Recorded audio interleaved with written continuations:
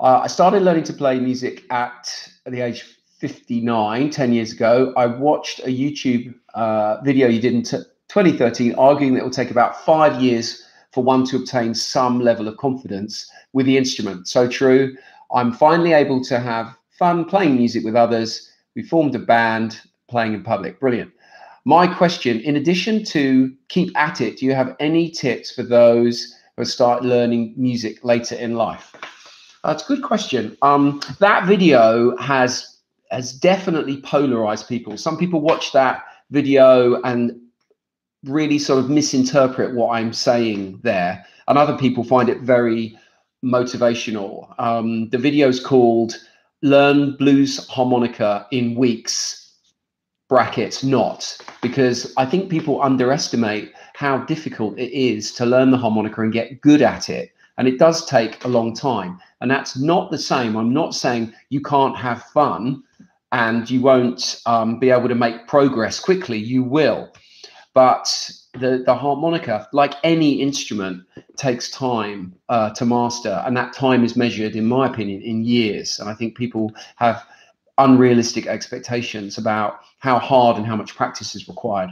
But if you picked up the instrument later in life, you know, that's great. And the key thing is to have fun.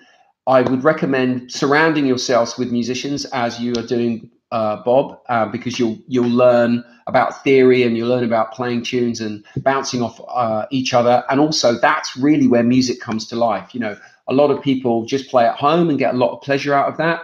But music is an act of communication. And there's a big difference between playing scales and playing things at home and then actually performing a piece of music to someone, to an audience. And it's that in that sort of communication where there's so much pleasure. In terms of sort of practical things to do, you know, don't shy away from theory.